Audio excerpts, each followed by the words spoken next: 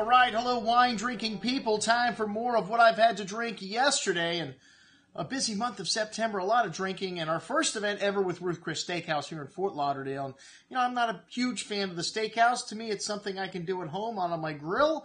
But the main difference between one steakhouse and the next is service. And I have to say, the guys at Ruth Chris always do a great job.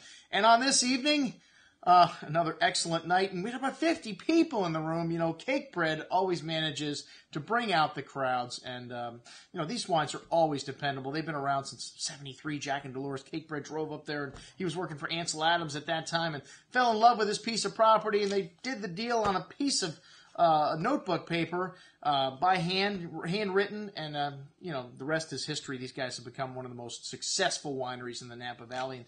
And there's no secret to success. These guys are real hard-working guys. Bruce and Dennis, the next generation now, taking over the family business, and we've done many events through the years with these guys. They're great guys, and like I said, hard-working guys, still out there on the street working hard, selling the wine and making the wine. And this is the most important part of the wine business to me, pouring it down the consumers' throats. You've been there, you've done that, you've seen Cakebread, you've tasted the wines, but the best setting to do it is with some great food. And, the steakhouse is not rocket science, man. You put a nice, high-quality piece of product on the plate, and, you don't have to do anything fancy to it. One of the things I love about Ruth Chris is they put butter on the plate with a steak. There is nothing like when they were serving the dinner course at the restaurant the other night, and they were walking by with these plates of filet mignons with the sizzling butter on them. The room just smelled incredible, and a no-brainer with Cabernet Sauvignon. We started out with a Sauvignon Blanc, and the Sauvignon Blanc is a really crisp, style Napa, not very overly herbaceous and green.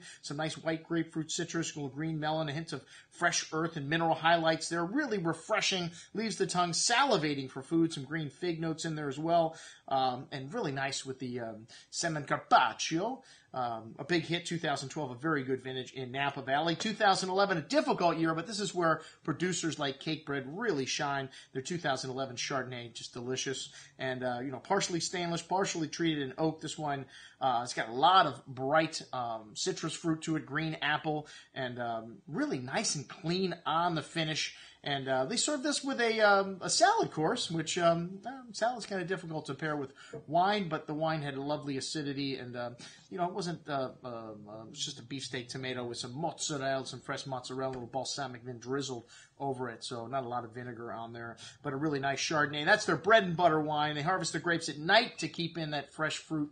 And, the 2011, a difficult year, as I said before, but this is an excellent example of Napa Valley Chardonnay. The Pinot Noir is up next, and this was a new wine from Cakebread Cellars, and this is all estate fruit from their new vineyard up in Anderson Valley, and, it will be called Two Creeks in the future. I guess they just renamed the vineyard. Anyways, this wine's got a lovely, pretty spice to it. One of the things we love about Pinot Noir, some black raspberry fruits, and, not overdone, though. A lot of Pinot Noirs can be sweet.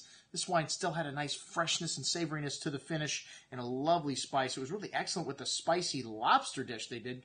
They kind of looked like fried shrimp pieces. I guess it was just small lobster, a little spice to it, but really went nice with the Pinot Noir. And then the Cabernet Sauvignon 2009, an outstanding vintage in Napa Valley. Really ripe and voluptuous wines. This wine showing that dark currant and cassis-berry fruit with a nice touch of toasty oak spice, fresh plowed earth, and tobacco notes.